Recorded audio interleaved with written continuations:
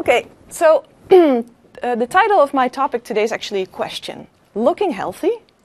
What does that entail? How are we influenced by media messages surrounding health and surrounding size? And that's the question I want to explore with you today. And to do that, we're going to first look at some of these images that we're confronted with almost on a daily basis that tell us something about what it means to be healthy, what it means to look healthy. So there's one trend you might recognize, the fit girls. They roam the web, and we see them. And here, I think you see many instances, sometimes before and after pictures, but often focused on a very particular type of body. A female body, a muscular body, something that is perceived as both healthy and beautiful in today's current context. Here. Then you also have a lot of messages surrounding fit girls, but also separate from them, that concern food, the types of food that you need to be eating. Kale, for example, which Dutch people know we have been eating for quite a long time. We've never considered it superfood, but now it is superfood, so yay for us, I guess. But also different types of shakes, certain types of diets, such as the paleo diet, vegan diets, smoothies. Avocado seems to be very hip and happening today. I love avocado, so that's good for me. But these images also convey ideas about what it means to be healthy.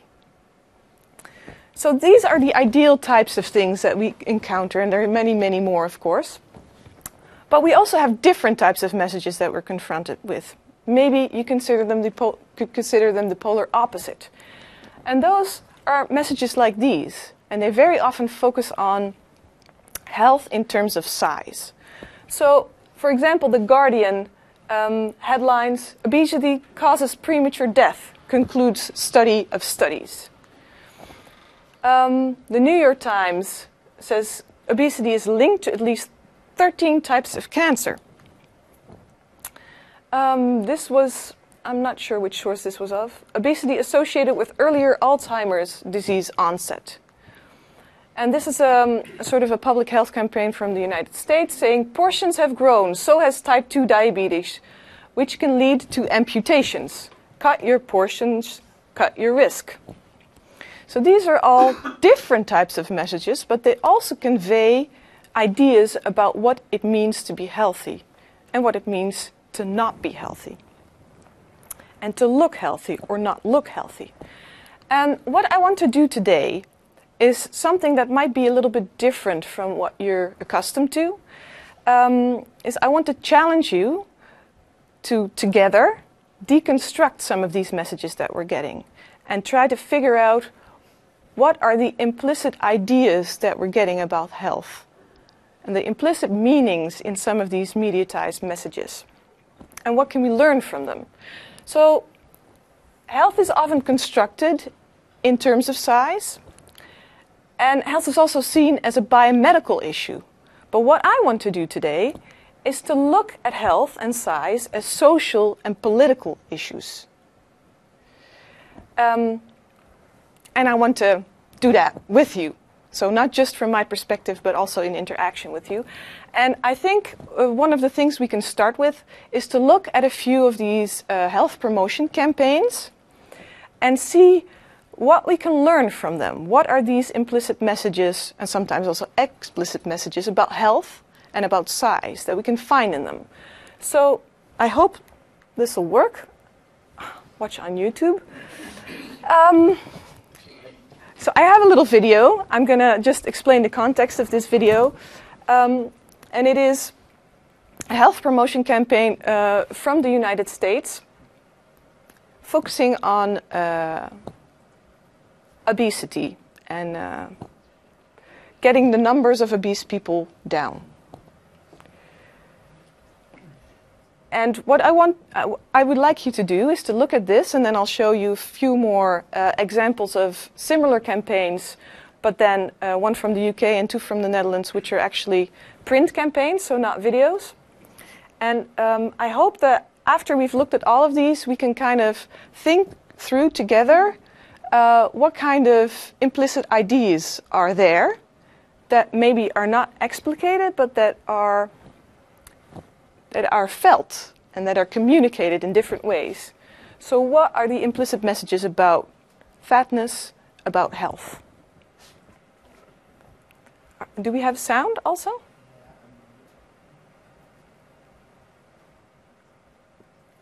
Okay, so this always happens, right? It works on your computer in your office, and then you come here and it doesn't work. And everybody thinks, oh, this is this professor that can't handle technology. Sorry, guys, just the reality. Everybody works really hard to get it to work, and we hope it does.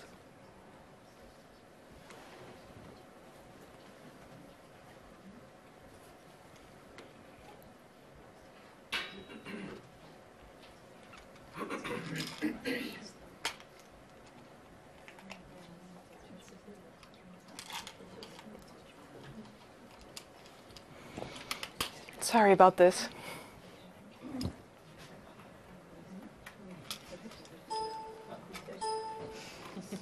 There is sound, it seems.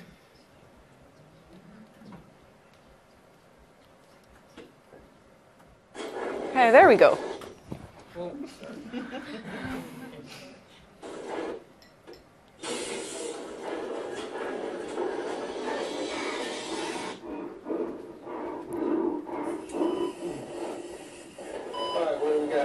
Just came in, heart attack.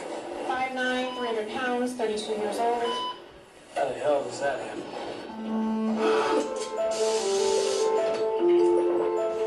Can I get a,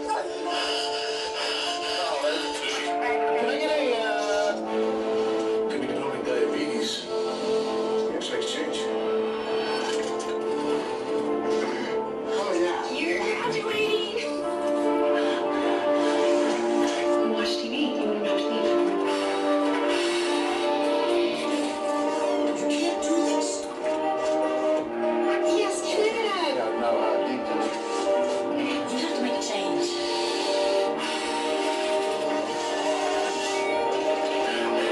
Good job, Jim. I'll get an A+.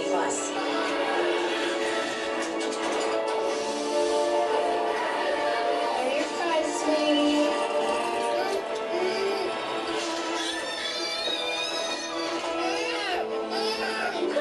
I still can't believe you did the show for us. I know.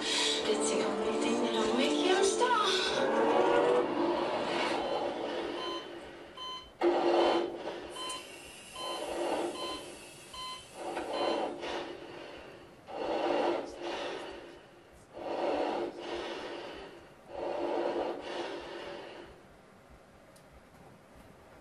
Okay, so that's the first one.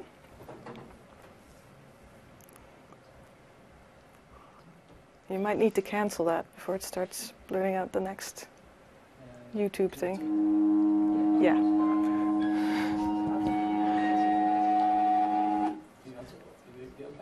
Nee, nee.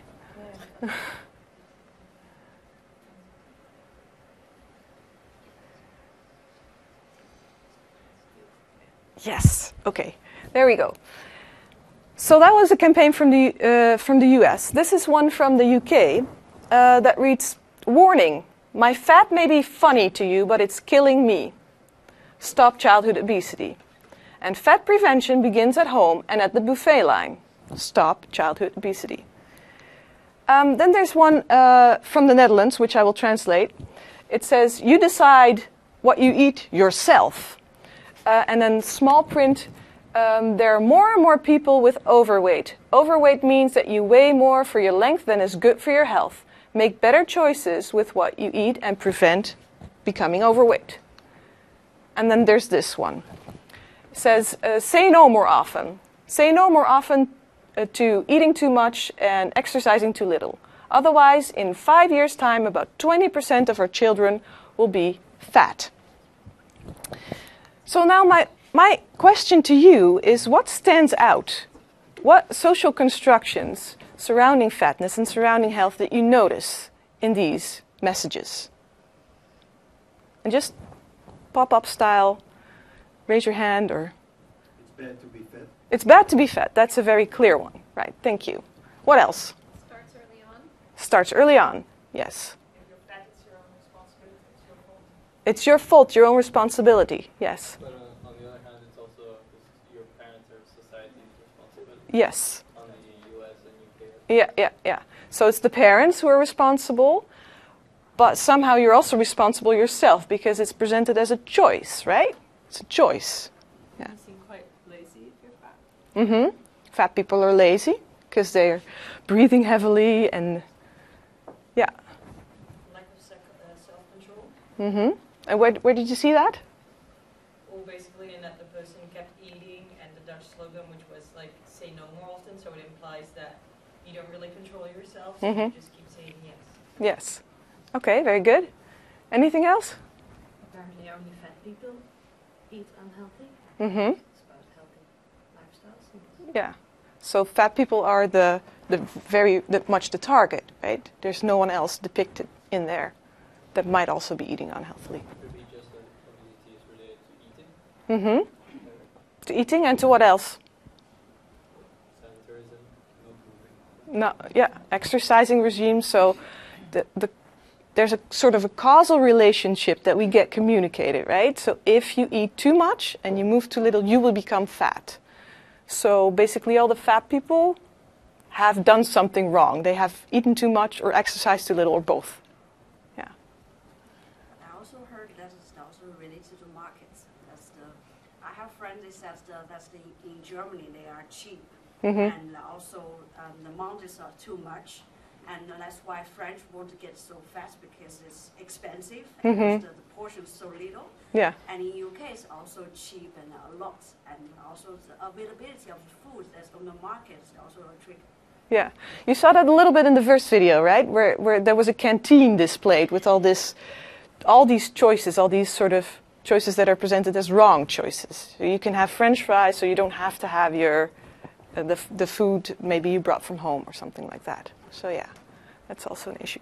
So to quickly sum it up, some of the things that you mentioned, and maybe also what I would add to that, is there's a clear sense of risk and danger that's communicated in all these videos and also photographs. You have to beware that you might become fat, and that is dangerous because fat is bad, even to the extent that you might die from it. So there's a really felt sense of risk and danger. There's also the idea that fat people are irresponsible because they're making the wrong lifestyle choices. So it's an option. You have a choice, apparently, to be or not be fat. And if you make the wrong one, it's your own fault because you're irresponsible. And so maybe you're also lazy and tragic. It's a bit presented as a bit tragic. And I think the last image that I showed you from the Dutch commercial, you saw this big body and a baby's face. It looked really sad. And also the one from the UK saying, my fat may be funny to you, but it's killing me. So the idea of a tragedy there. Fat people are depicted as somehow worthless, not really contributing anything to society, but somehow an economic burden by, for example, the healthcare costs that arise from overweight and obesity. This one is not very explicit in these messages maybe, but it is communicated if you look at them in opposition to, for example, the images of fit girls. You see that fatness is not presented as something that is appealing. This is also related to the issue of being irresponsible. So maybe you're not smart enough to make the right choices, right? Or weak-willed, something that we discussed. And this is what I mentioned before. The economic costs of being overweight are presented as a heavy burden on society. So if you look at all this, then I think these constructions have very little to do with the biomedical framing of cause and effect. Even if, for argument's sake, we would assume that obesity, overweight, or I like to say fatness because it's for me a more neutral term, that they cause ill health, then still it doesn't warrant all this. So what I think it adds to take a social and political perspective on this issue is that you can really see this becomes a moral issue by the meaning making surrounding fatness and obesity. And what do I mean by that, a moral issue? It becomes about superiority and inferiority, about defining what is good and what is bad, and thereby also defining people in certain ways. So the constructions of size as a lifestyle choice and a personal responsibility make blaming and shaming fat people seem like very legitimate things to do. And this is something I encountered in my own research practice as well. And this leads to inclusion of people who adhere to the norm by the way they look, and exclusion of people who don't.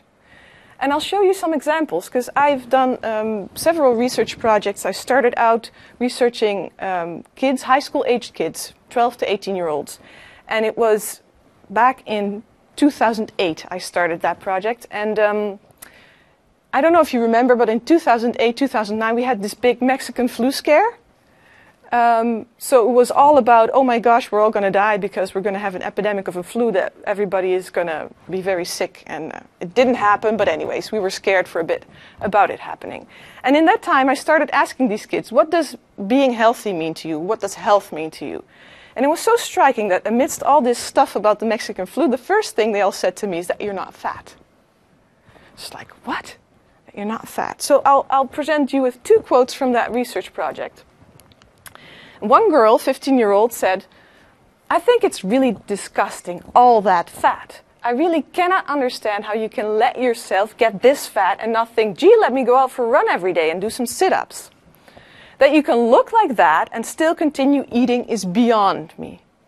So what I think is very clear in this quote is the moral condemnation of fat people, and the idea that it is the result of certain lifestyle choices that people make. Whereas that is a very convoluted issue, to my opinion. But it's very striking how morally condemning she feels about fat people. And this is a boy, 7-year-old boy, who thought himself as being fat. And he said, eating the wrong things and being overweight is my own fault. I can blame someone else, but I am the one who ate that. So what I see here is the internalization of that blame and shame. So I did something wrong, and this is why I am wrong now. So I think you can see here the basis of the exclusionary practices surrounding this issue of size. So at the moment I'm doing a different research project which involves talking to people who self-identify as fat or overweight or obese or full-figured, whatever they want to call it. And I'm asking them how their size matters in their everyday life, so in their work, but also going grocery shopping, going to see the doctor. What impact does it have on them? And I have two quotes from that research as well to present to you. So this is two quotes from women between the 30s and 50s. The first one is, everywhere you look, on TV, in the newspapers, they are going on and on about it. That you have to be healthy and that you have to be slender. And look in the stores too. The sizes go up to size 40, 42, and that's it. So it's made very clear. You just don't fit. You don't fit in the picture. And this other one, you just feel as a fat person you have the idea that you're not allowed to be because you really just don't belong. You are just the one. Well, how to explain? You don't count. You are dirty, fat, you smell. Those kinds of things. So you see here in this research project very clearly the effect that these constructions, these messages that we keep getting, sometimes implicitly without us even noticing, about what it means to be healthy and thus what it means to be good, right? So these people feel like they're bad people. So this, I think, is the basis for these in- and exclusionary practices.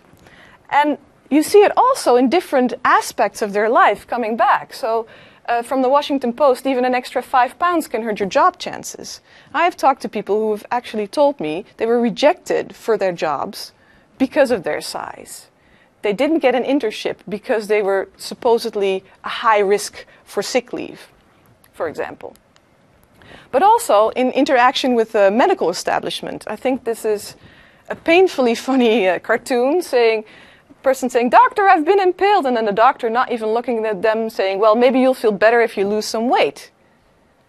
So this is what happens often, of what I heard the people in my research project often talking about, if I go to the doctor, even for a sore throat or a sprained finger or whatever, the first thing they're going to tell me is you have to lose weight. Even if I think it's not at all related to what I'm presenting with. And some people even say that very serious medical conditions get underdiagnosed because the doctors can't see past this size issue. Not all doctors, obviously, but it does happen. So these are some of the social and political implications that I think are very important to highlight here. The in- and exclusionary practices surrounding size, but also something that we don't talk about if we frame fatness as an individual issue is who benefits from this construction? What are the power structures that make this possible, right? That keep these ideas in place. And then we go to some of the usual suspects. The pharmaceutical industry obviously benefits. The fitness industry obviously benefits. The food industry wants to sell as many products, both light products and fatty products. The medical establishment with their whole area of weight loss, surgery, etc. But also sometimes governments. And this you might feel a little bit counterintuitive, like what do governments have to do with it? I don't know if you have the same construction where you come from, but here in the Netherlands we have our governments make us pay our own risk on our health insurance. So you have a certain amount of money that is your own risk, right? So you, before you get anything for free, you have to pay like, what is it, 400 euros about? And that is also, if you can let people accept that being healthy or not is your own choice, is something that you can control, is your own responsibility, then it makes it a hell of a lot easier for them to accept that they have to pay for their own costs, instead of having a social environment which might be co-responsible for health issues. So the last thing I want to highlight here is what I call the magical qualities of fat. And I have to explain that a little bit, because especially in the project where I worked with these high school-aged kids, they were constantly talking about fat. And then I started questioning them. So what does it mean? What do you mean fat? Who is fat? And then they said, you know. I said, no, I don't know.